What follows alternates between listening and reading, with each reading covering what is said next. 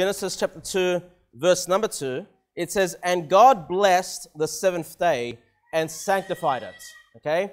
So the title for the sermon this morning is the seventh day. We're going to learn a little bit about the seventh day, learn a little bit about the Sabbath as we go through this chapter. Let's start off with verse number 1, Genesis chapter 2, verse 1. "Thus the heavens and the earth were finished, and all the host of them." And I love that about God. Once He starts a job, once He starts working, He makes sure that He finishes it. All right? And I've covered this before. Men, we have a hard time with this. You know, we're created in the image of God. God wants us to be working men the way He is a working God. And He expects us, if we take up, you know, a project, if we take up a job, He expects us to finish it. You know, if you're someone that's looking for work, you know, and you land a job, don't be that kind of person that goes from job to job. You know, don't be that Christian that goes from church to church. You know, be someone that, you know, I'm going to be here, I'm going to do this job, I'm going to settle myself here, finish what you've started. It's a bad, what's the word I'm looking for? Reputation upon yourself when you start things and you don't finish it.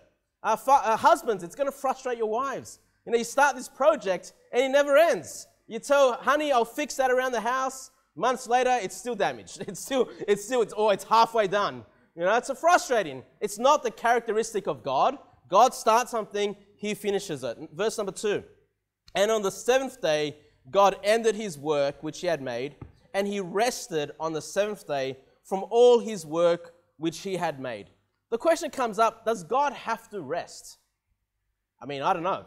Honestly, I don't know. Okay, but the Bible tells us He rested. Okay, that's what we know. So whether God needed to rest, I don't think that's a bad thing. Okay, or He's just setting us the example here of after you work hard, it's a time of rest. That's fine. And what I would encourage you to do, you know, if you're working a full-time job, you know, work your hours, and when you get home, have a time of rest. Okay, and when I say have a time of rest with your wife, with your children. Just relax. You know, get the burden off your work for the day. Spend time with your family. Have that rest time. Relax a little bit. I truly encourage you to do that, okay? But the great example that we see here is that God sets the example of working 6 days a week and resting on 1 day a week. I think that's a great principle that we should apply for ourselves. You know, I know some people work 7 days a week. You know, they're just constantly working. I mean, you can do that for a while, but that's going to have a toll on your body, a toll on your mind, a toll on your spirit, okay? God does want us to rest. You know, get a good night's rest, get your 8 hours of sleep or whatever it is that you need. Make sure you give time to your sleep. You know, the reason why a lot of people don't give, you know, a good 7 or 8 hours of sleep is because they have a lot to do. They have a lot, they've got a busy day, and if they're going to sacrifice something, it's usually their sleep. But that's a bad approach, because when you get a good amount of sleep, it's going to give you the ability, the power, the strength to do things the next day, you know, better, to be more efficient, to be more practical, to have greater strength, you know, to not be tired during the day because you've had your sleep during the night. But if you sacrifice your sleep, you're thinking, well, I'm going to get more hours of work time. Yeah, but there's more hours of work time, you're going to be more sluggish. You're going to be slower. You're going to be mentally less prepared. So things are going to be slower anyway. You're going to be in that rut, you know, of having minimal sleep, working long hours, but you're not going to be at your maximum efficiency. You might as well get your sleep and then use those hours with your maximum efficiency and make time for, you know, for your work and for your rest as well. You know, God set this example. We should follow after that example that He's given us. Verse number 3, "And God blessed the seventh day and sanctified it." So it's a special day. It's been sanctified. That means it's been set apart. Okay, it's been set apart from the other 6 days, because that He had rested from all His work which God created and made. One thing I wanted to say is, even though God sets the example here of 6 days of work, I know most of us work 5 days a week. That's how, generally speaking, our jobs, you know, our jobs. But that doesn't mean you get 2 days of rest necessarily. I mean, for me, I look at Saturday as a day of work as well. Usually Saturday was a day that I would have to do, you know, a lot of chores, a lot of things around the house, or just other things that need to be done. You fill that up with a Saturday, and normally for me, I would normally rest on a Sunday. Not so much now as a pastor, but before, you know, when I was attending church, that's kind of how it was. Monday to Friday, working pretty hard at work. Saturday, doing all the chores around that needs to be done, and then resting on the Sunday. So don't think about work as in my job necessarily. You could be working outside of your workplace as well, you know. So What I wanted to do here, though, is just to show you the importance of the seventh day. God sanctified it. He set it apart, okay? And you've heard of the Seventh-day Adventists, right? Or the Seventh-day Baptists now. Seventh-day Baptists, okay? And that is, they look at Saturday, they look at the Sabbath day, and they think, well, I need to make sure I set this day apart in the sense of, worshiping God, resting from all kinds of works. And if I do that, I'm right with God. And they think if I don't do that, I'm not right with God. And in fact, if I don't do that, I might even be in danger of hellfire. I mean, they take the Sabbath to the point where if you're purposely not keeping it, you're probably not even saved. Or, that's part of your salvation process or something along those lines. Now, we do see that the seventh day is special. Okay, it was sanctified by God. So in a sense, they're on the right track, but they've gone beyond what God's intention was. Keep your finger there. Let's go to Exodus chapter 20 very quickly. Exodus chapter 20, verse number 8. Exodus chapter 20 and verse 8. And I think because we have the Seventh-day Adventists and their extreme views, what happens sometimes when there's an extreme view is that we, as Baptists, sometimes take the other extreme view. And we say, well, the Sabbath's not important. Okay? Now, I think that's an extreme view as well. And the right position to be in is somewhere in the middle. And I'll explain this to you soon. But look at Exodus chapter 20, verse 8. Exodus chapter 20, verse 8. God says, remember the Sabbath day to keep it holy. Okay? Keeping it holy is kind of the same idea of keeping it sanctified. Keeping it set apart. Okay? Verse 9, 6 days shalt thou labor and do all thy work. But the seventh day is the Sabbath of the Lord thy God. In it thou shalt not do any work, thou nor thy son, nor thy daughter, thy manservant, nor thy maidservant, nor thy cattle, nor thy stranger that is within thy gates. Why? For in 6 days the Lord made heaven and earth, the sea, and all that in them is, and rested the seventh day. Wherefore the Lord blessed the Sabbath day and hallowed it.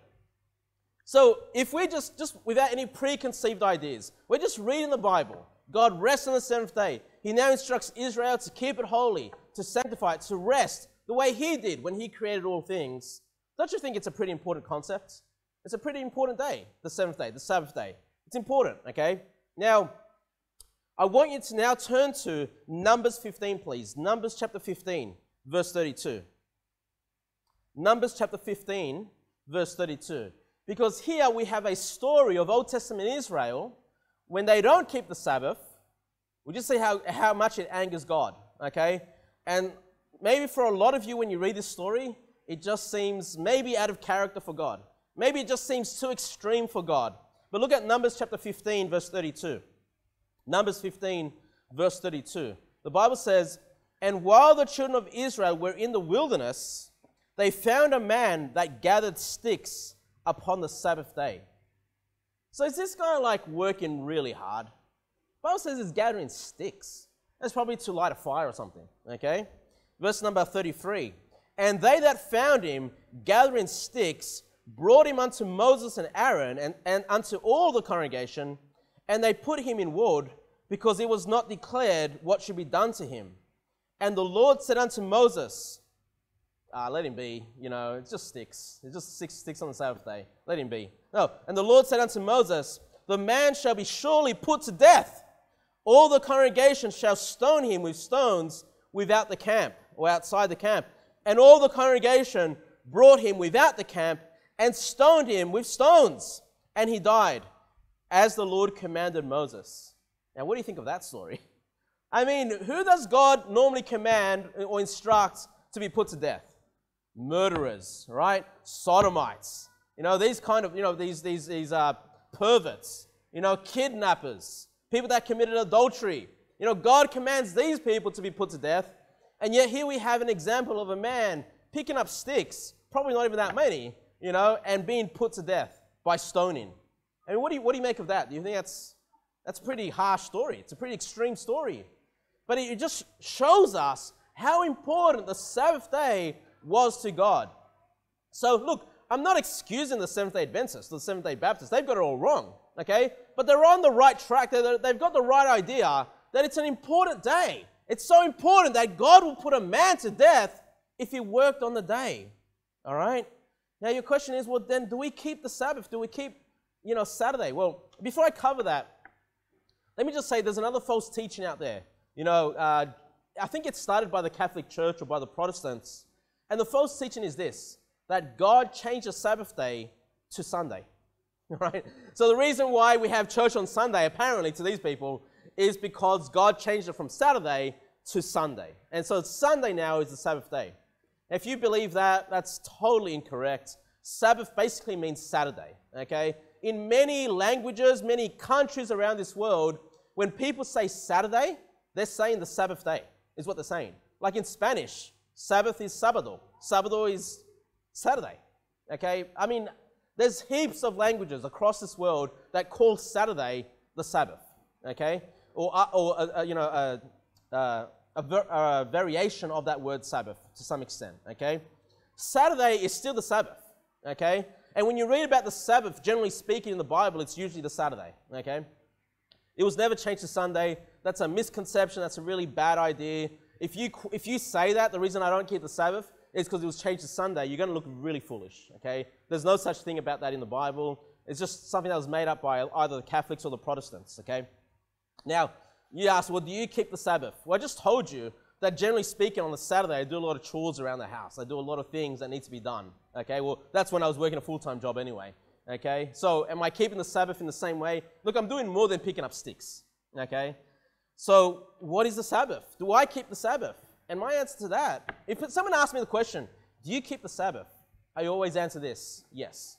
I always keep the Sabbath, okay? And they say, oh, that's crazy. Are you a Seventh-day Adventist? Are you a Seventh-day Baptist? Look, I'm not afraid to say yes, because I do keep the Sabbath, and we'll look at that shortly, all right? But I don't want to say, no, I don't keep it, because then that's the other extreme. See, the Sabbath is so critical. It's so important. We even get taught about it in the New Testament. So let's have a look at the New Testament. Let's go to Hebrews chapter 4. Hebrews chapter 4, verse 1. Hebrews chapter 4, verse 1.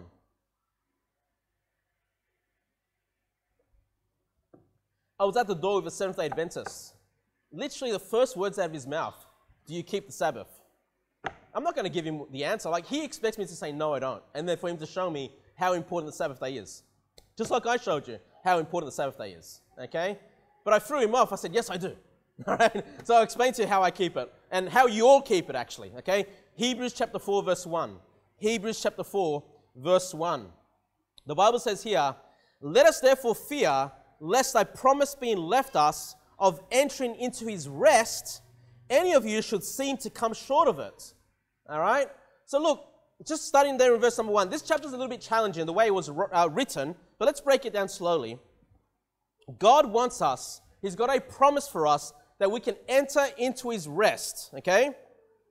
And he doesn't want us here in verse number 1 to come short of it, okay? What does that sound like to you? For those of you that preach the gospel door to door, for all have sinned and come short of the glory of God, all right? God does not want us to come short of his glory. God wants us to enter into his rest with his perfection, with the imputed righteousness of Christ. Let's keep reading verse number 2. Is this about Christ? Is this about salvation? Verse number 2. For unto us was the gospel preached, as well unto them. Who's the them? Old Testament Israel. But the word preached did not profit them, not being mixed with faith in them that heard it. So you see, in order for you to receive the gospel, you must mix faith with the gospel. That's why salvation is by grace through faith, by believing on the Lord Jesus Christ. Okay, you add works to it, that's not resting. Okay? When the Bible says you're resting from your works. When God created the world, he rested. On the seventh day, he rested from his works. Okay? So do we, the rest of God, we mix that with faith to receive his rest. We don't mix works with it. Otherwise, it's not rest. Okay? Salvation is rest. Let's keep reading. Verse number 3. For we which have believed do enter into rest. So how do we enter into the rest? By believing, right? Faith. As he said, as I have sworn in my wrath, if they shall enter into my rest, although the works were finished from the foundation of the world. Now that phrase there, as I have sworn in my wrath, if they shall enter into my rest. It's a little bit hard to understand here in the book of Hebrews. But then if we go to the book of Psalms, keep your finger there, go to Psalms 95. Because basically Hebrews here is quoting Psalm 95. So go to Psalm 95 verse 10. Psalm 95 verse 10. A bit of a Bible study for you guys here. But Psalm 95 verse 10. The Bible says, look at this. 40 years long was I grieved with this generation. What do you think that's about? Well, remember when Israel were too scared to go into the promised land? God made them wander in the wilderness. Okay? How long did they wander in the wilderness for? For 40 years. So this is about that event. Okay? With this generation, verse number 10. And said, it is a people that do err in their hearts, and they have not known my ways, unto whom I swear in my wrath, that they should not enter into my rest. Okay, so there's the quote there that we just read in Hebrews chapter 4. Okay, that God swore in his wrath. Okay, because these people did not have faith to enter the promised land. They were afraid. Okay, they thought God would not deliver them into the promised land, and it made God angry, and he made an oath. He swore in his wrath that this generation will not enter that promised land. This generation will wander in the wilderness, and they will not enter into my rest. Now the question is, does that mean this generation were never saved? No. Okay, this is an illustration. This is a type. This is a foreshadowing example of people that would not enter into the rest of God because they did not have faith. That's the same thing about our salvation. Okay, if you don't have faith in the gospel, you cannot enter into the rest of God. And as it were, you'll be wandering in the wilderness for 40 years. Okay? Trying to seek the answer to salvation. Go back to Hebrews chapter 4, please. Back to Hebrews chapter 4, verse number 3. Number 3.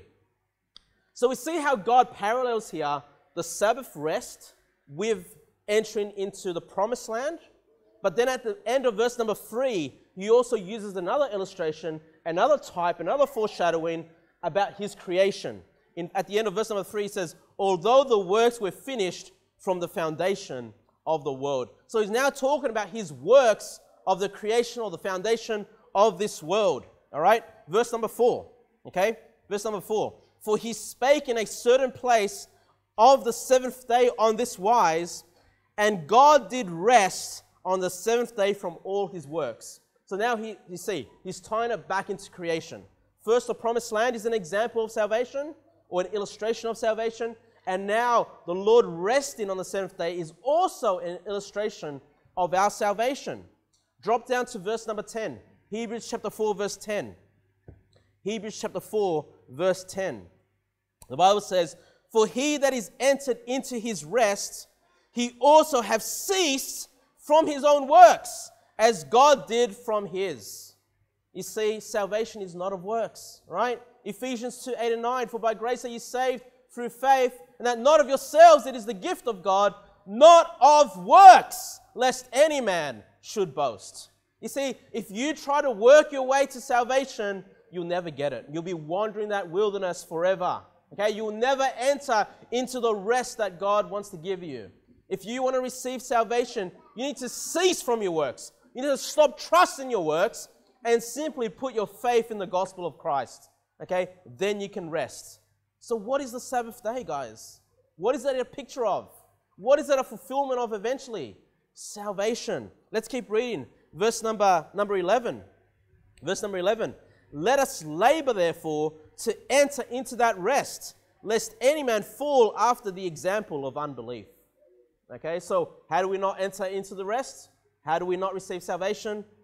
Unbelief. It just said there, okay? Now let me cover another thing. So, do I keep the Sabbath? Absolutely, okay? Because the Sabbath was just a foreshadowing of Christ and his salvation, okay? The Sabbath, as far as the New Testament is concerned, is salvation. It's the gospel. It's the freeness of resting in Christ. So yeah, I keep it. I keep it in Christ. You know, that's how I keep it. You know, even the Old Testament sacrifices, you know, do I have a sacrifice? Absolutely. It's the Lord Jesus Christ. Okay? I mean, all these things that were commanded ultimately of the Old Testament Israel that we don't do today, the reason we don't do it today is because they were fulfilled in Christ. Okay, they were fulfilled in the gospel that God gives us. So yeah, I think there's nothing wrong with you saying, I keep the Sabbath because I'm saved. All right? I'm saved. I've entered into his rest. In fact, I'm keeping the Sabbath every day of my life for all eternity because I'm always going to be in that rest that God has given me. Okay? Now, I just want to cover something that might be difficult for some people to understand. I've heard some people twist this to add work to the gospel. Look at Hebrews chapter 4, verse 11. Once again, it said, let us labor, therefore, to enter into that rest. Well, isn't laboring working? Well, what did verse 10 say? All right. For he that entered into his rest, he also have ceased from his own works. Okay. So hold on. Do you think laboring here in verse number 11 is working for salvation? If God just told us in verse 10, cease from your works to enter into the rest, and then you think in the next verse it says, well, actually work for it. Of course not. Okay. What does it mean to labor, therefore, into that rest? And we've already covered this in the book of Luke, when we're going through the book of Luke. So let's just go back to Luke chapter 13. And the reason I'm bringing this up is just in case this gets brought up to you as a works-based example of salvation or something. Luke chapter 13, verse 23. Luke chapter 13, verse 23. The question gets asked of Jesus. Then said one unto him, Lord, are there few that be saved? And he said unto them, strive to enter in at that strait gate. For many, I say unto you, will seek to enter in and shall not be able. So here we have Jesus Christ giving the example. Yeah, you know what? If you want to be saved, you've got to strive to enter into that straight or narrow gate. To strive or to labor. Okay? So does that mean we're trusting our works to get us saved? No, what's the teaching there? What's the teaching? You see, for some of you that did not grow up in a Christian home or in a home that was preaching the gospel, or for some of you that were believing in a false religion or trusting in your works, you had to labor, you had to strive to find the truth. All right? For me, I didn't have to strive at all. I had mum tell me at 4 years old how to get saved, and she gave me the right gospel. Praise God. I didn't have to labor. I didn't have to strive. But for many others, they do have to strive. They do have to labor. They have to come to realize, man, all these things that I've been shown is the broad way. It's the wide way. It's leading me to destruction. I need to find the truth. And sometime in that search of truth, that requires labor. That requires striving to find the truth. But once you find the truth, oh man, it's by faith. Okay, I just rest into his promise. I just trust Christ, and it's not by works. Okay, that's how we understand Hebrews chapter 4, verses 10 and 11. All right, let's go back to the book of Genesis, please. Genesis chapter 2. Genesis chapter 2, verse 4. I hope that answers your questions about the Sabbath. You know, say, why was it important? Why did God put that man to death? Because he worked on the Sabbath. Okay? And the Sabbath represents salvation. And salvation was not by works. If you're trusting in your works, yeah, God will put you to death. Spiritually speaking, the second death in the lake of fire, if you're trusting in your works. Okay? If God did not put that man to death, then he would open up a loophole to say, well, maybe salvation is by works. Maybe I can pick up a few sticks and earn my way to heaven. No, salvation is a time of rest. It's to be kept holy, to be kept set apart from all the works that anybody does. Okay? So back to Genesis chapter 2, verse 4. Genesis chapter 2, verse 4. These are the generations of the heavens and of the earth when they were created, in the day that the Lord God made the earth and the heavens. All right? So verse number 4 changes, basically, what's the word I'm looking for? It's kind of like this change of what we were just discussing. Okay, so Genesis chapter 1, we had the 6 days of creation. All right? And then the beginning of Genesis chapter 2 spoke of the 7th day, that he rested on the 7th day. Now we have a new focus. Okay? It's not a retelling of creation.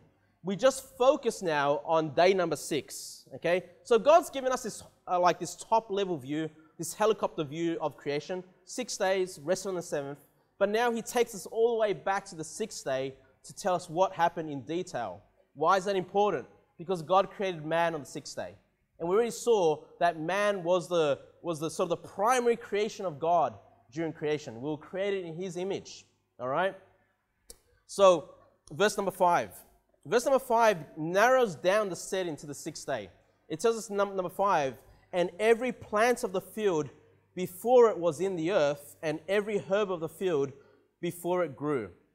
So, verse number 5 gives us a bit of the setting here. We know that God created all the vegetation, the trees, the plants, on day number 3. So we know this is after day 3, okay? And then it says, for the Lord God had not caused it to rain upon the earth, and there was not a man to till the ground. So we learned something else, that when God created all things here, there was no such thing as rain, okay? And then he says there was no man to work the ground. There was no man to till the ground. So we have two issues here that God needs to rectify. There's no rain, there's no watering, and there's no man tilling the ground. So if there was no man tilling the ground, we know that man's not yet created, right? So we're getting the setting here in chapter 2. And then number 6, verse number 6. But there went up a mist from the earth and watered the whole face of the ground. So that's how God deals with watering the plants. He creates that there would be a mist coming up from the earth. You know, I don't know if it's like a fog or something like this. And that would water the whole face of the ground. So that's issue number 1 dealt with. And then verse number 7. And the Lord God formed man of the dust of the ground and breathed into his nostrils the breath of life, and man became a living soul. So you see, God created man because he needed a worker. He needed someone to till the ground. Of course, God was going to create man anyway, okay? But he creates man with a purpose. He doesn't create man for no reason, just to have somebody. He says, look, there's work to do. I need someone to till the ground. All right, man. All right, I'm going to create Adam, okay? He didn't create a woman to till the ground. He didn't say, well, I really need a woman now to start working on the ground. No, he created a man, all right? And here he says that he breathed into the nostrils the breath of life, and man became a living soul. It's my belief that scientists will never create like life, or a man, I should say, from nothing, like a living soul, okay? Now, apparently, apparently, you know, they clone animals, they clone creatures and stuff like that. But really, they're not really, you know, twins, you know, especially, not Siamese, fraternal twins, you know, twins that look alike, they're actually clones of one another, in a sense. But do they have the same soul? No, they have different souls. They're different people, okay? And so even when people create like clone sheep or whatever, if they're doing that, I don't know, okay, if that's what they're saying. If they're doing that, it's actually a totally different sheep, okay? Yes, it was made from the same, specimen, the same tissues, the same, whatever DNA of that previous creature, but it's still a totally different creature. I mean, think of children. Children exist because they're made from the same seed and the egg that the parents had. Okay? So, this is the beginning of life, and through Adam and Eve, that's why Eve is called the mother of all living, we all come to be. Okay? But we're not all the same soul. We're not all, just this, copy of one. Well, we are, I guess, a copy of one another in a sense, but we're all individual people, and we're all given our own souls. Let's keep reading, verse number 8. Verse number 8. And the Lord God planted a garden eastward in Eden. So Eden is a place, but then there's a garden on the east side of Eden, okay? That's why it's called the Garden of Eden, we call it that. And there he put the man whom he had formed, and out of the ground made the Lord God to grow every tree that is pleasant to the sight and good for food, the tree of life also in the midst of the garden, and the tree of knowledge of good and evil. So, very quickly, some people say, well, there's a contradiction in the Bible. First, God created man, and now he's creating the trees. All right? They say, well, hold on. Genesis 1 said he created the trees, then he created man. They've got it all wrong. God has narrowed it down to day number 6, the Garden of Eden and the formation of man. And in verse number 8, it doesn't say, in verse number 9, it doesn't say God created every tree all over again. It says here, in the garden that he placed man, he says, out of the ground made the Lord God to grow every tree that exists? No, every tree that is pleasant to the sight. So every tree that was beautiful to look upon, maybe the beautiful flowers or whatever, God created them in the garden. I mean, this would have been a beautiful garden, all right? And good for food. So every tree that is good to be eaten from, he creates in the garden as well. So the Bible doesn't say that he created every tree in the garden, just everyone that's beautiful to look on and every tree that they can eat from, okay? So this is not a contradiction. God is showing Adam his creation, his power of creation, but also giving Adam what he needs, beauty and food, all right? Verse number 10. And a river went out of Eden to water the garden, and from thence it was parted and became into 4 heads. The name of the first is Pison, that is that which compasseth the whole land of Havilah, where there is gold, and the gold of that land is good. There is Bdellium and the onyxstone. So here we have, I mean, I'm not going to go too much into these rivers, but we see that God also gives Adam gold, you know, like in the earth, right? Or, you know, Bdellium, onyxstones, these are precious stones as well. You know, God's put this material in the earth to be harvested and used, okay? Harvested and used. Now, I looked up, because, you know, evolution is contrary to the Bible. I looked up, how did gold come to the earth, according to evolutionist scientists? You know what they teach? They believe gold is extraterrestrial, okay? Because they can't come up with a way for gold to be on the earth. It doesn't make sense. It doesn't form, okay? You can't just get material and form it out of something. You can't just get iron and copper and make gold or something like that. It's not formed. You know, I mean, God had to create it. So what they teach is when stars explode, when stars go supernova and they explode, that when they explode in the universe, that all this material comes out of the stars, all these metals, all these elements, and then eventually all those materials and elements crashed on the earth, and, you know, one of those was gold, you know, and so gold is extraterrestrial, gold is an alien, and it's just crash landed on a meteor or something onto this earth. That's why we have gold on this earth. But is that true? You know, God put gold in place. You know, I mean, you say, why? Gold is such a soft metal. It's not used for construction. You can't set up, you know, frames, you know, to build a building with gold. It's too soft. It'll get destroyed, okay? But you see most people, what gold is used for, and we see it used in the Old Testament, is for something to be beautiful. You know, they would have beautiful jewelry, or even the temple of God, the tabernacle, things were laid in gold, okay? So it was beautiful to the sight. You know, God tells us that New Jerusalem is like pure gold.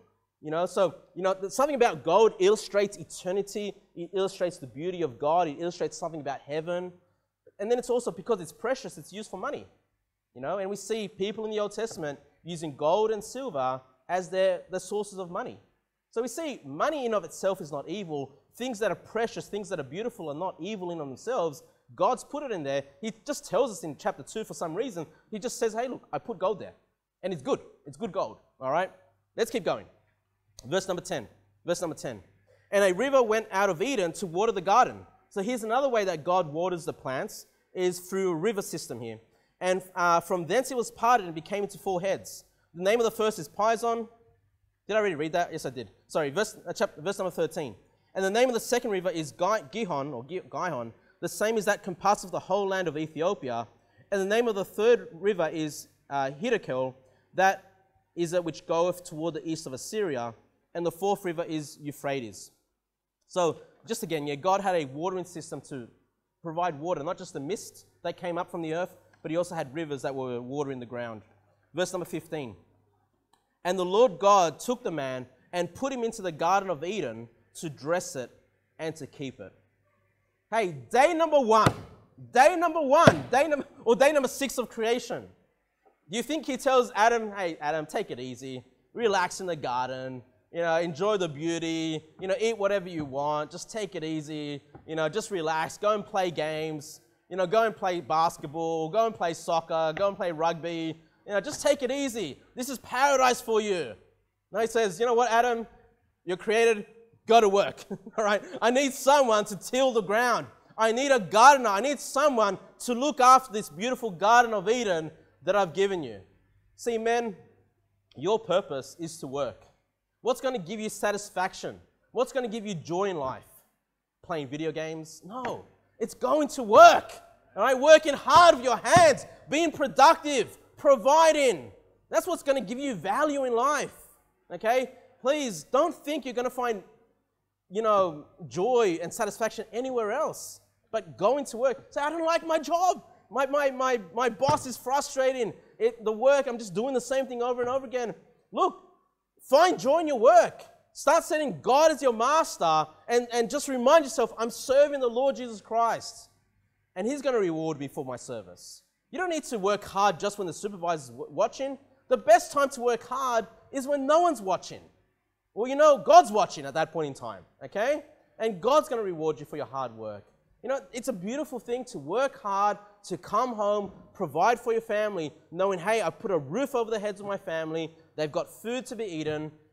Hey, and I can rejoice now, I can rest after a hard day of work, I can rest with my family and enjoy their company. Let's keep reading. I'm going to say one more thing.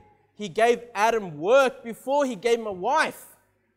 Okay? If you're a single person and you want to find a husband, you want to find a wife, all right? What's the best thing to do? Well, do what God did to Adam. Go to work. Start saving up. Start making sure you can provide for a wife. God's given him the garden there. They've got a place to live. There's food. He's tilling the ground. He's gardening. He's making sure there's food to be provided for once he has dependencies upon himself. Okay? Now, one thing I want to take you to is the book of Ezekiel now. Go to Ezekiel chapter 28. Ezekiel chapter 28. Ezekiel chapter 28. Because again, remember, there's a misconception of when Satan fell. Okay? And a lot of people think he fell on day number 1 or something. When God created the heavens, then Satan already fell. Okay? It's like there's no chance for Satan. He immediately fails, But we see when he turns to the book of Ezekiel is that Satan was actually walking in Eden. Okay? In the garden, actually. Ezekiel chapter 28, verse 13. Ezekiel chapter 28, verse 13. The Bible says here in verse 13, "Thou hast been in Eden, the garden of God." Speaking of Satan. "Every precious stone was thy covering. The sardius, the topaz, and the diamond, the beryl, the onyx, and the jasper, the sapphire, the emerald, and the carbuncle, and gold.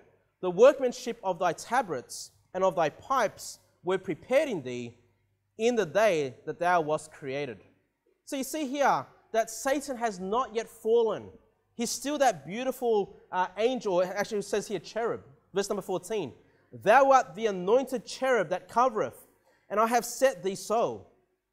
Thou wast upon the holy mountain of God, and thou hast walked up and down in the midst of the stones of fire." Now, I won't go into all of that right now, but I just want to show you that this is when, before Satan fell, he was that anointed special cherub of God. He was beautiful. He had all these stones, this gold, whatever to cover him. And he was beautiful, okay? And he walked the garden of God. Do you think then, if God created the garden in day 6 with Adam, could he have fallen before day 6? No, of course. And again, at the end of day 6, God says it was all good. It was all very good, all of his creation. Satan had not yet rebelled in heaven, okay? So he was even walking the Garden of Eden. We know later on that he became the serpent at that point. We'll cover that later on. But look at verse number 15. Ezekiel 28, verse 15. It says, "Thou wast perfect in thy ways from the day that thou wast created." When was he not perfect? Till iniquity was found in thee.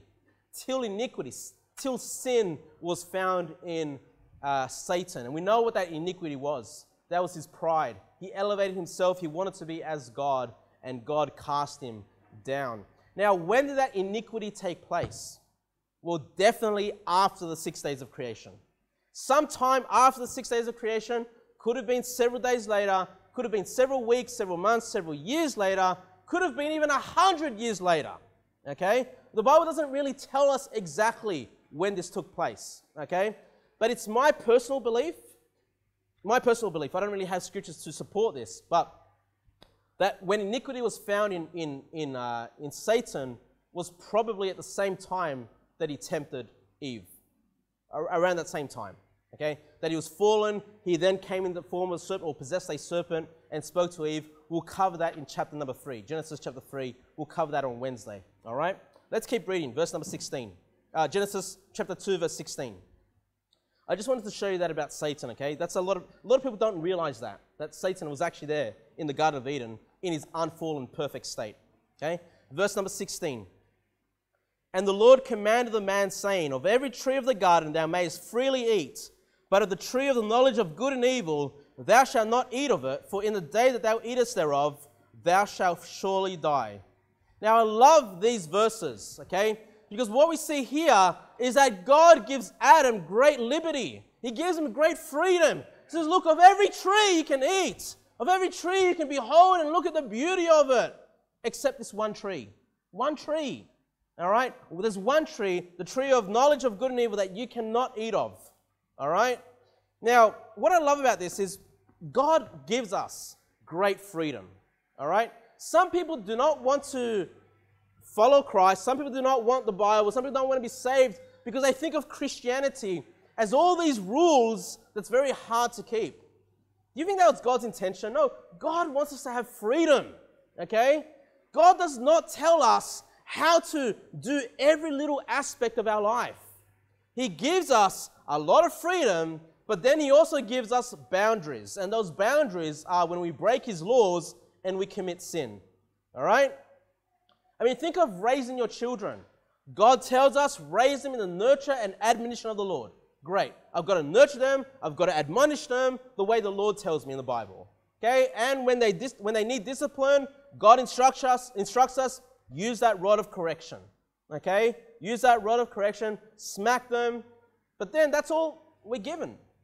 Okay? The next question is, well, when you have kids and you start learning how to be a parent, well, how do I apply what God has given me? You know, is there just one way of doing things? No, there isn't just one way of doing things. God has given us great freedom. God has given us different personalities. God has given us different, different family sizes, different children. Some have more boys, some have more girls, some have smaller families, some have larger families. God has given us a variety, so there's never this one way of doing things. And one thing you need to learn, if you're a young married couple, or even if you've been married for a long time, there's nothing wrong with getting advice. There's nothing wrong with saying, hey, how do you do this? But never, let me just say this, never pattern your family after another family. Never say, well, I'm going to do things exactly like that family. Look, it's not going to work for you. Okay? If you try to do things exactly the same, it's going to fail in your family. And you're going to be frustrated and go, why doesn't it work for me? And you're going to put doubts in yourself. You're going to hurt your marriage. You're going to put strain in your family. Your kids aren't going to be, relate to you because it's just not working for the family. God has given us wisdom, okay? God has given us His word as our direction, and then He gives us freedom to how do we apply what God has given us within the boundaries that He's given us, okay? You don't break the boundaries. But within the boundaries, there's a lot of freedom of how to do things. All right? Never be someone that says, well, I've got it the right way. Other people have to be like me. No, wrong. Okay? God has given us different ways of doing things as long as it's within His word and within the boundaries that He's given us. Great freedom. I'm reminded of a lady that would go to Christina and ask, how do you homeschool the kids? Okay? There's nothing wrong with that. I think it's good. This is how we homeschool the kids. But this same lady, this is one of my previous churches, went to all the homeschooling mothers. How do you homeschool? How do you homeschool? How do you homeschool? Eventually, you know what she should have done? She should have gone to her husband, say, husband, how do we school our kids? How should we do this? What hours? When do we start? When do we end? What curriculum do we use? What material? What's important to us? That's what she should have done. Instead, she went to all the mothers. She found the one that she thought was the best solution. She goes, well, I'm going to do it just like that. Do you think she's homeschooling today? No. It didn't work. Okay? Her kids are now in some school. Okay? That's a problem. When you start patterning your life after other people, it's not going to work for your family. And please use the instincts, the gut feels, the knowledge, the word of God that He's given each one of us, and make sure your family walks according to His word. All right? Don't put expectations on other families to be just like you, and don't put expectations upon yourself to be like any other family. No. make sure you and your husband, you guys work out what's going to be best for your family. Adam was accountable for his family, not other families. Well, it's the only family that he had to worry about anyway, okay?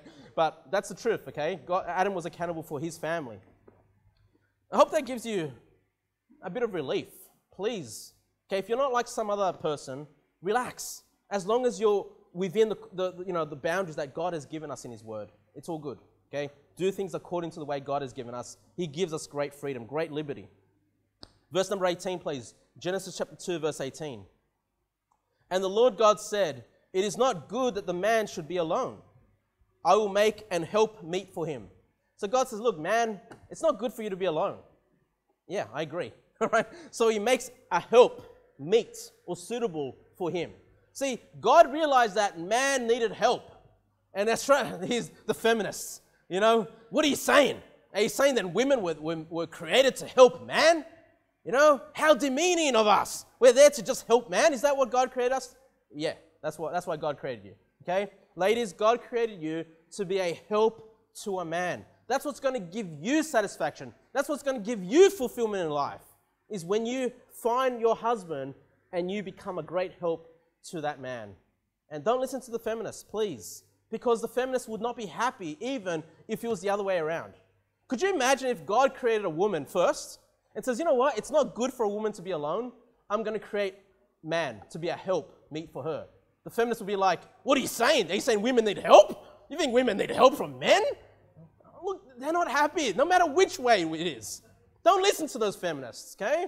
They're against God. They're against the Bible. You can't satisfy them. God knows why He created us. And if you fulfill the roles that God has given us, you're going to find joy in life. You're going to find satisfaction and joy. Verse number 19. And out of the ground the Lord God formed every beast of the field and every fowl of the air, and brought them unto Adam to see what he would call them. And whatsoever... This is a busy day for Adam. I thought he'd be resting on day number 1, right? I was taking it easy. He's got to work. Now he's got to name all the animals. I mean, hey, he's a working man. He's got 2 jobs at this stage, right? Now he's got to name all the animals. What was I doing? Verse number 19. And whatsoever Adam called every living creature, that was the name thereof. And Adam gave names to all cattle and to the fowl of the air and to every beast of the field. But for Adam, there was not an help meet for him. So 2 purposes. To give Adam work, but for him to realize that, no animal is going to fulfill his life. Okay? Now, I'm all for pets. I don't have any pets. I don't like 10 kids is like having 10 pets. All right? I don't need more things to look after. Okay? So I don't really want any pets in my life. But I'm not against people having pets. If it gives you some companionship, it gives you something to do. Pets also can show great love to the owner. I mean, God created us to have authority over the animals anyway. I'm all for pets if that's what you want. But let me say this. You're not going to find complete fulfillment in an animal. Okay? Just like Adam said here, for Adam there was not found an help meet for him. See, at the end of the day, the animal is not going to be able to help you the same way a spouse can. Okay? So, please don't be someone that thinks, well, I'll just surround myself with animal, become that crazy cat woman that people hear about. No, you need interaction with human beings. Okay? And, especially, with a husband or a wife. Okay? Verse number 21. Verse number 21.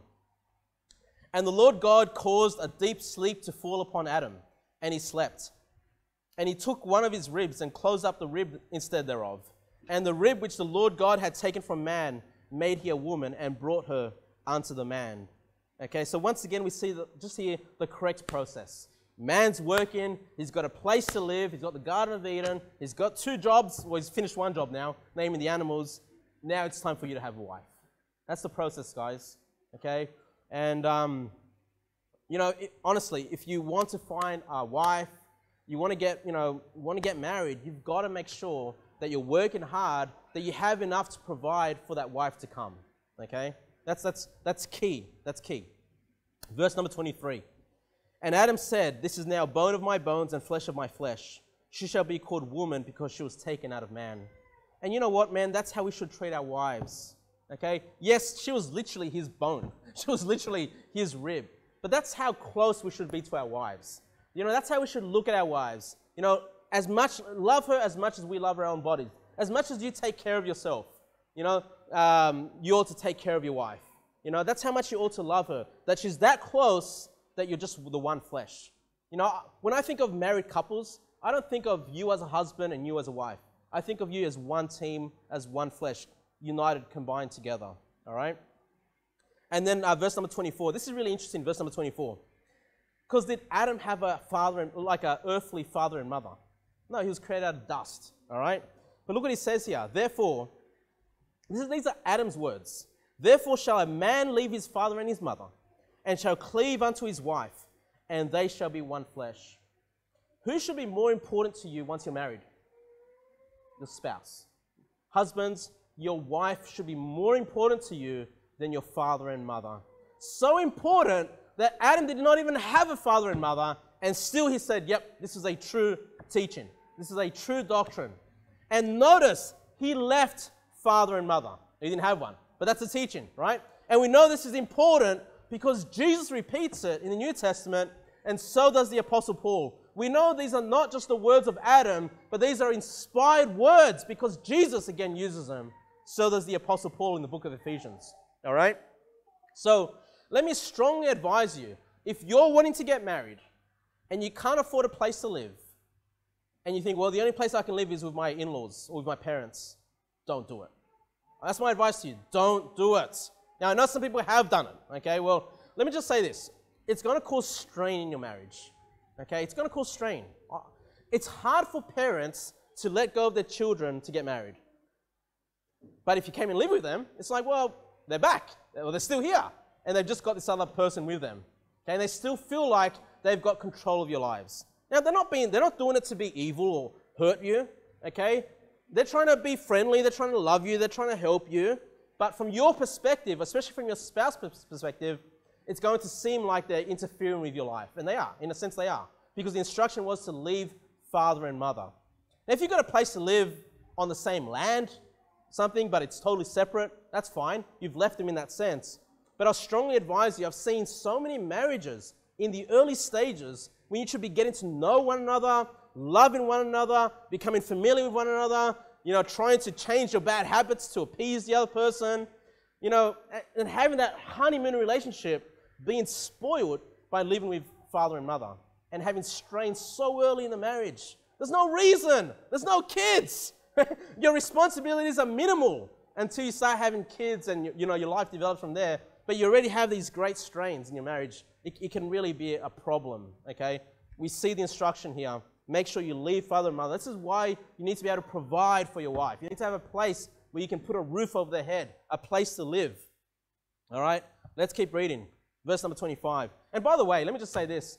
When I got married to Christina, we had a few $1,000s in the bank account, okay? We couldn't afford a place really to rent. And both my parents and her parents, why don't you live with us? Like, no thanks. We found the smallest little shed of a granny flat. It was hot in summer, stinking hot, freezing in winter, but I loved it. I was with my wife. I loved it. I was with my wife. So, verse number 25. And they were both naked, the man and his wife, and were not ashamed. So let me just finish on this. There is a time, obviously, we don't come to church naked. You shouldn't be going to nude beaches and walking around naked. Okay, that would be sinful. That's a problem. All right? But there is a time when nakedness is not a sin. When's that time? That's in the privacy between husband and wife. Okay? Between husband and wife, there should be times when you're intimate, you spend time together in that physical sense. And that's exactly what we see here happening. So, hey, he worked hard. He had 2 jobs for a little while, right? He had a place to stay. He got his wife. And then bone of my bone, flesh of my flesh, one flesh. They were a team. They were united. And then they obviously had physical intimacy as well, okay, in the nakedness there. So that's chapter 2. I hope that's given you a good breakdown of that chapter, and especially if you learnt a few things about the Sabbath. If you do have any questions for me after the service, please ask, all right? Let's pray.